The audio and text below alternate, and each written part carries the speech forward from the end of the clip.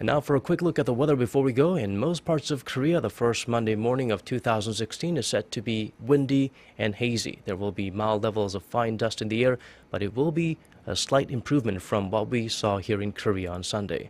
Temperature-wise, only Chuncheon will start the day at below zero, but it will get up to 6 degrees Celsius later in the day. Seoul and Daegu will both start out the day at 2, but we'll see temperatures rise to 5 and 9 later on.